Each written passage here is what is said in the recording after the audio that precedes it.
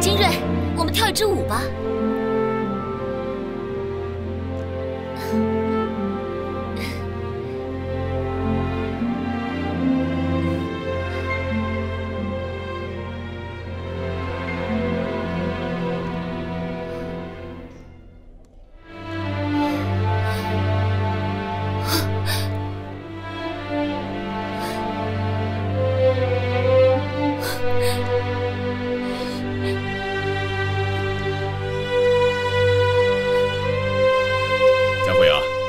陪爸爸跳第一支舞吧。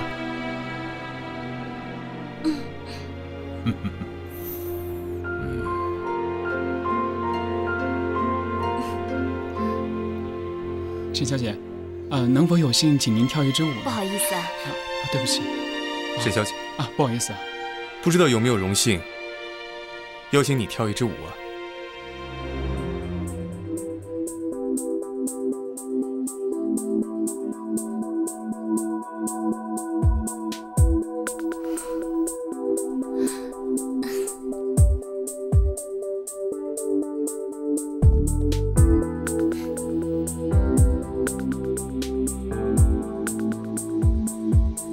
沈小姐，你挺厉害的，3言2语就把那个老狐狸给压制住了。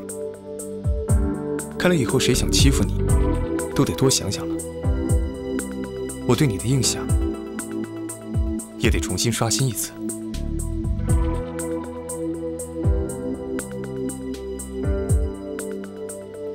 金瑞，你入股沈氏到底有什么目的？一见面就问这么尖锐的问题，是不是太唐突了？你千万不要告诉我，你入股沈氏跟我手上的录音没有关系。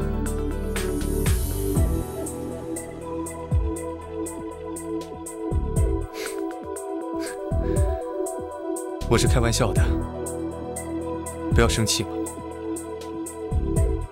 其实，录音带不录音带的，我倒是不在乎。我比较担心你呀。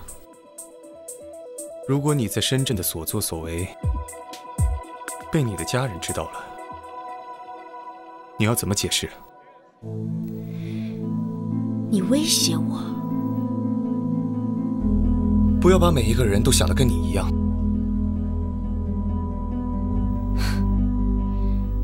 那我应该把金先生想象成哪样呢？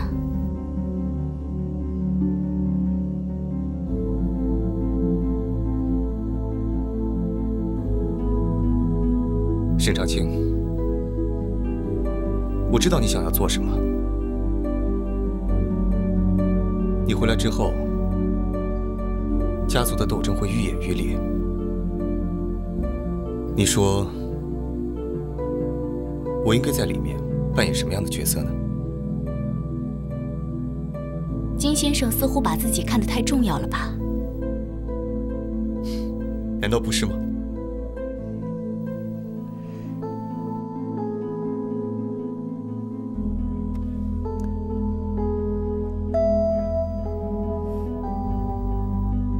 你到底想怎么样？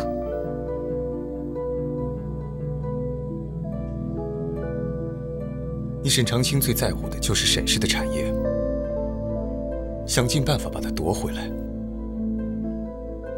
你难道就不怕我阻止你吗？这一切对你来说，难道只是游戏吗？为什么不行？我赚了钱，就是想要痛痛快快的活着。如果受了委屈都要忍着，那我赚那么多钱干嘛？你可以说我小气，但只要我痛快了，别人说什么我根本不在乎。而且沈氏的发展不错，投资在这里不可能亏本。这种稳赚不赔的生意，我为什么不做？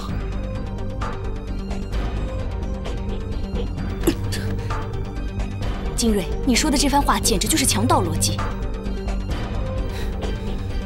不过我告诉你，我做过的事情绝对不会后悔的。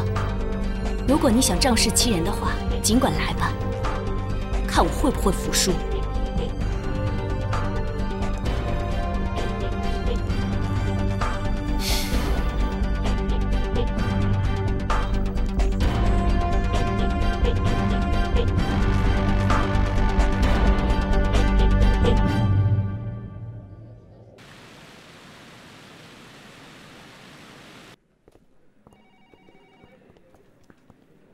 组长沈小姐来了。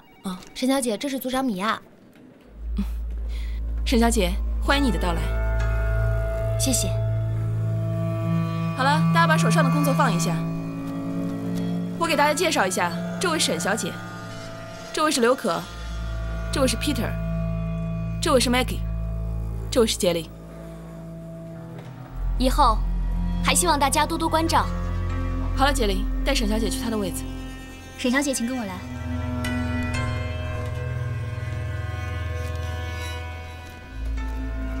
这是你的位子，谢谢。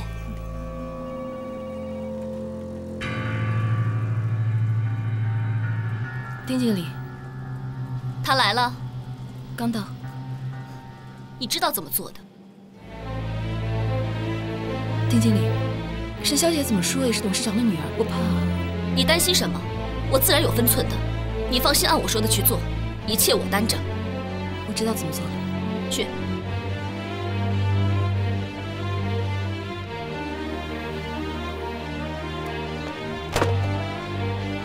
这里是我们部门这2年来所有的策划案，你好好熟悉一下，写份详细的报告，明天早上10点之前交给我们组长。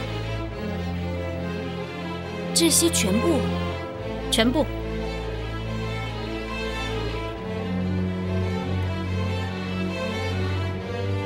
你把这些都拿给沈长清，让他全部做完。是。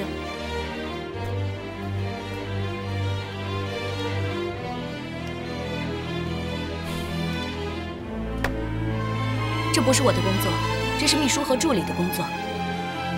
我知道，可是我现在很忙，需要你的协助。我们是一个团队，自然讲究合作，你又何必斤斤计较呢？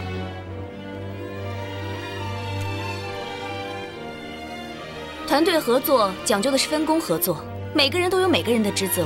你们忙不过来，是你们自己没有把自己的事情处理好，不能作为浪费别人时间的理由。我现在很忙，没有时间帮你。 不好意思，你沈小姐，你真棒！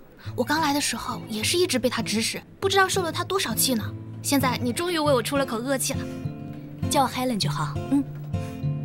Helen， 你简直就是我的偶像，我太崇拜你了。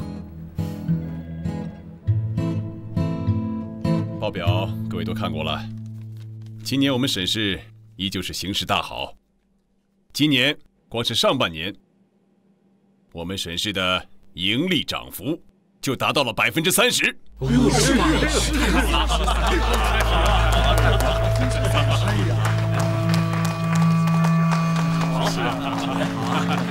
但是，一个公司的发展到了一定的程度，就必须进入一个崭新的里程，抛弃旧有的包袱，注入新的力量，给大家一个全新的感觉。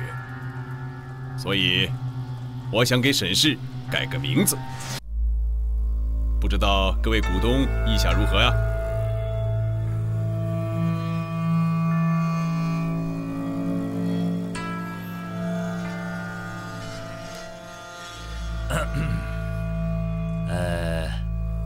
各位董事，这些年来，沈氏的发展全都仰仗潘总，可以说。 潘总为了沈氏呕心沥血，做出了巨大的贡献。现在，也是让公司上一个新台阶的时候了。大家说，是不是啊？是啊！我同意，谢谢啊！新台阶了。好，谢谢大家对潘某的支持。以后，潘某定当竭尽全力，为各位谋求更大的利益，让我们的明天更加辉煌。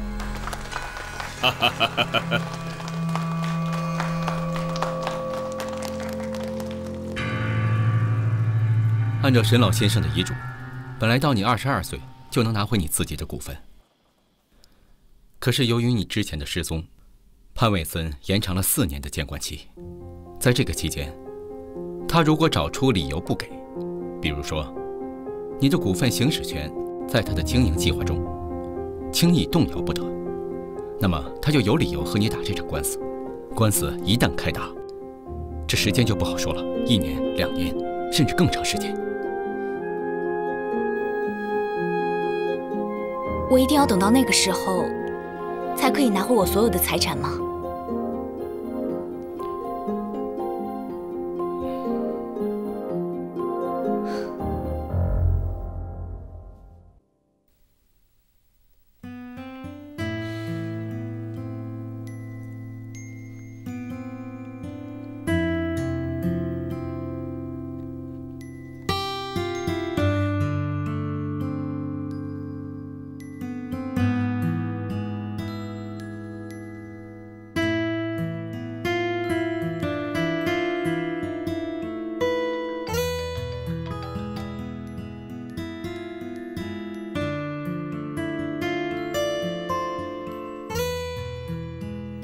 谢森，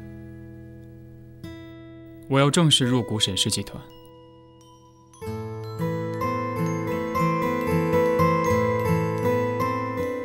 你抓紧时间把这些手续办好，我要尽快把沈氏的名字改了。是，董事长。哦，对，另外再安排一下，我们要好好的做一下宣传，让大家都知道沈氏要改名字了。明白，我马上去办。好。董事长，网络媒体的记者要采访您。哦，采访？一定是他们知道公司改名的事情，觉得有新闻价值，所以来采访董事长您啊。让记者采访一下也好。有记者采访啊，可以趁这个机会啊，为改名的事情造造势。要不这样，让他们给您拍一组家庭生活照。现在时下里不都流行晒幸福吗？您也晒晒吧，让大家都知道，我们沈氏集团的董事长潘伟森先生，不光管理公司有一套，在经营家庭上也相当成功。这个主意不错，就按你说的办。啊，是。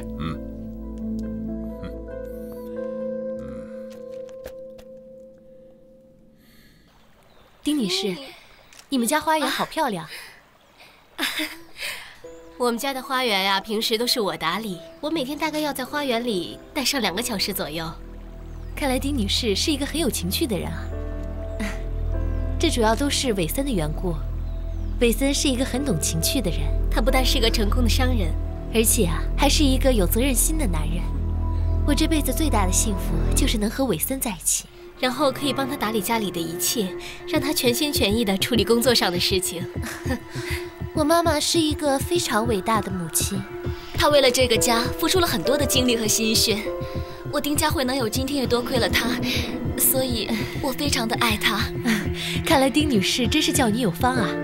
谢谢。来这边请，这边请。爸爸来了，来抱抱。看爸爸来了，好。一龙，好。拍照片喽！来，各位记者朋友，这边拍照啊。好，来。佳慧啊，长青呢？哎呦，刚才还在呢。我光顾忙着采访了，不知道他去哪儿了。但是，采访当然比我重要了。阿姨，你又何必自责呢？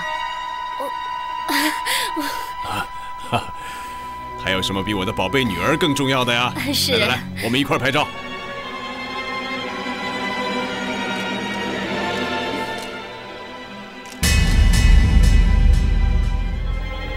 董事长，照片还满意吗？不错。哎，这张最好，拿去放大，我拿回家里挂起来。我已经为您准备好了。哦，对了，那天录的视频什么时候播出啊？后天。好，快开始了。我还是第一次被采访呢，不知道会是什么样子。不会有什么问题吧？不会，之前我已经看过了。我的先生呢，他平时总是很忙，但是只要他一有时间，就尽量的陪家里人。我认为呢，他是一个合格的好丈夫。这群人可真够恶心的，太恶心了。好戏开始了。沈小姐你好，听说你当年把股份授权给你父亲是吗？没错，当年因为我年纪还小，所以就把股份让我爸爸掌管。那你知道公司要改名吗？我有些难过，因为沈氏即将成为过去，用不了多久，人们将不再记得我外公。能和我们说说你外公的事情吗？阿姨，还得谢谢你把这个网媒负责人介绍给我认识呢。没什么，网络也应该做客观报道嘛。这才仅仅是一个开始，这好戏呀，还在后头呢。这怎么回事啊？录的时候没有这一段呢。哼！喂，我是潘伟森，你们的节目我看了，怎么和我之前看的不一样？啊，对不起啊，潘先生，我们只是做客观报道，请你理解。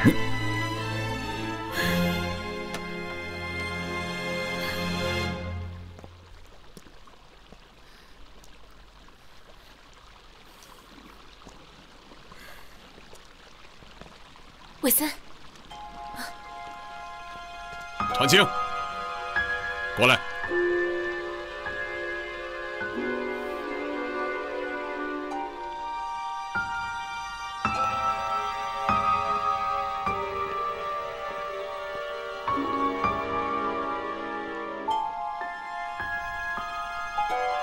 爸爸。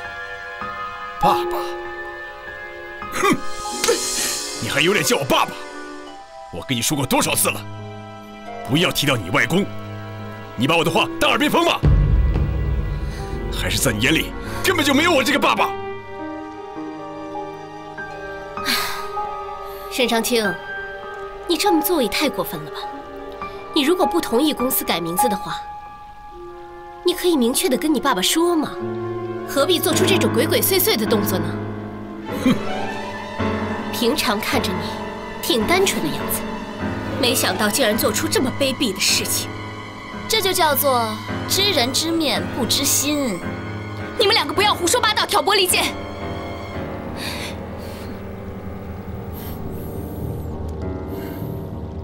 爸爸，你说过的话，哪一次我没有记在心里？哼！他们本来是要采访我的，可是我说我不想采访。他们就说把摄影机关掉，让我随便说几句。我是亲眼看到他们把摄像机关掉，我才说话的。可是没有想到，他们居然还留了这样一手，肯定是有什么隐藏的摄像机存在，要不然事情不会变成这样的，一定是他们偷拍的。沈长清，不管是不是偷拍，毕竟你说的都是心里话，你是不应该和外人提起你外公的。你这么做，就是动机不纯。丁雅琴，你简直就是不可理喻！你凭什么要求我这么做？你凭什么不让我跟别人说起我外公？别说是我根本就没有打算要接受采访，就算是我接受了采访，我说起我外公怎么了？不可以吗？爸爸，你可以忘记我外公，但是你不可以要求我这么做。哎，你，哎呀，一点教养都没有！我看他就是故意的，这一定是他的阴谋。跟那些视频网站串通一气，瞒着你播出这些视频。你可不要小看了沈长清。哎呀，不，他不同意改名，也在情理之中。毕竟他姓沈。要说他和那些网站的人串通一气，倒也不大可能。你想一想，他去深圳待了那么长的时间，从来没有回来过。现在回来才没几天。他有什么能耐去搞定那些视频网站的人？是我自己太大意了，我根本不该在这个节骨眼上接受那些网络记者的采访。那些八卦记者为了博眼球，什么事情做不出来。幸好他们还算有些顾虑，否则我真的是焦头烂额了。爸爸，说到底，留着沈长清在公司里面就是一个祸害，他的存在会一直提醒大家这个公司说到底还是姓沈。佳慧，你过来。上次我们说的那件事情啊，可以开始实行了。爸爸放心，我一定会让沈长清灰头土脸的离开公司。长青，长青，哎呀，这脸都打肿了。长青，你真的不是故意接受网络媒体的采访吗？当然不是了。虽然我也反对要改名字，但是我怎么敢反抗我爸爸呢？毕竟我现在所有的一切都是掌控在我爸爸手里。也是啊，都是那个丁雅琴，要不是她在边上煽风点火的话，事情就不会变成这个样子。我看啊，现在就缺少一个人来跟她较劲。如果哪天有一个人敢出来跟她比一比的话，我一定会全力帮她。看她到时候还敢不敢这么嚣张。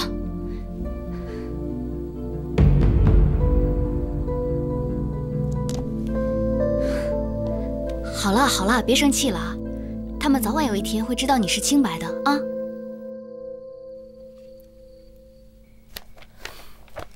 潘太太，怎么样？问出来了吗？看来他真的不知情。是他真的不知情，还是你不想让我知情？不是的，潘太太，他真的不知道。我怎么敢骗您呢？你最好不要骗我。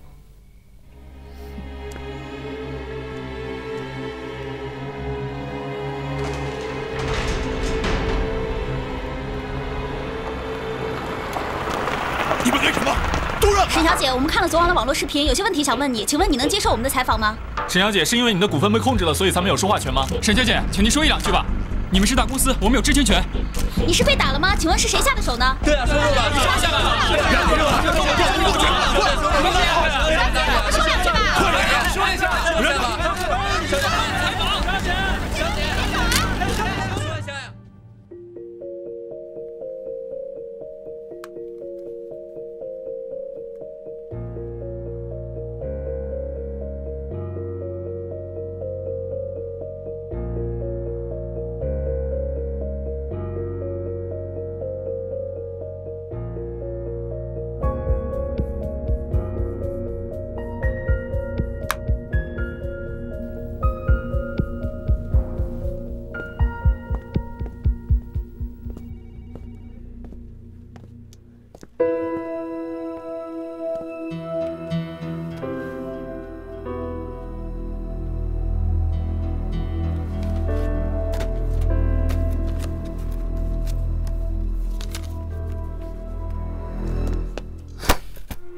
沈长清，这份文件是你做的吗？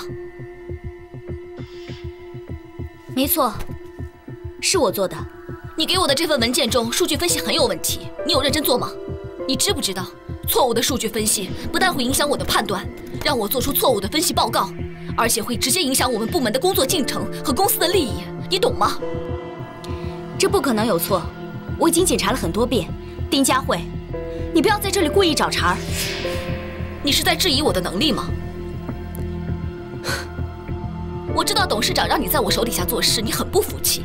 只可惜，公司是看能力的，不是看身份的。能力？真是笑话。丁佳慧，你有什么能力坐上这个位置啊？好，沈长清，我给你这个机会。下个月的企划案，我们两个比一比，我们各自做一个投资企划，让股东们来判断，看看谁的企划案比较好。你不是不服气吗？不如我们来赌一赌。我凭什么跟你赌啊？沈长清，你怕了？沈大小姐也不过如此嘛。也是，你还是吃喝玩乐比较在行。如果你现在就跟我道歉，我就当你是求饶了，那么我就放过你这一次。你觉得怎么样啊？你想赌什么？如果这一次你赢了，我经理的位置就给你坐，如果你输了，就给我马上离开公司，永远别再回来。好，一言为定。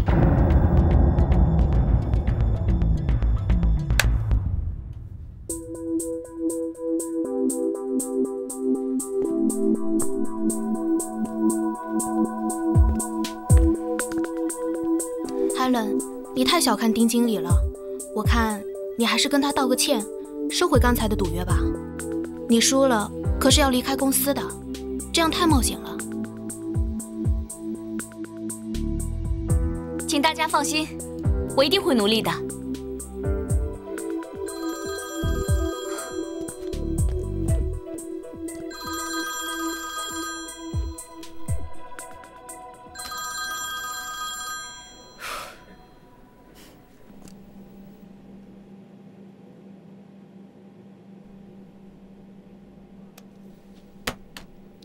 老板，我本来一直想问你，为什么你不告诉沈小姐是你救了她？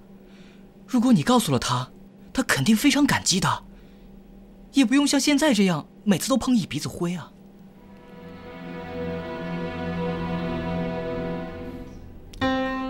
告诉她又怎么样？可是，你……我希望她是心甘情愿跟我在一起。而不是因为报恩，让他被迫做出选择。老板，我……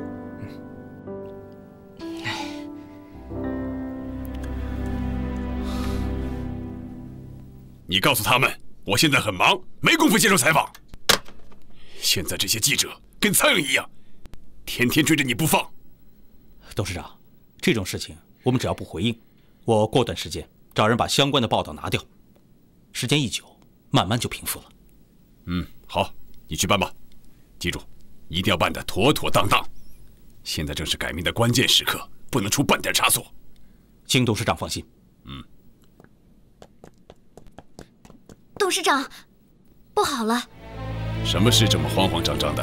有人在网上发了篇帖子，说什么？说。您还是自己看吧。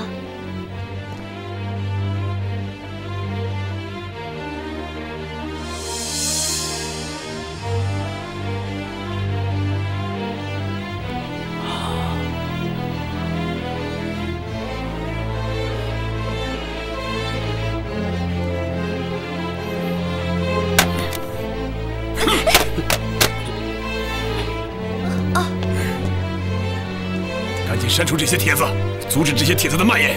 这事一旦闹开了，公司改名的事情一定会遇到阻挠。董事长，现在网络这么发达，要想删除这些帖子，真的是很困难。公司现在的收益怎么样？估计会有所波动，但是应该不会影响大局。你快来操作一下，能阻止多少算多少。好。董事长，股东们要求您召开临时股东大会。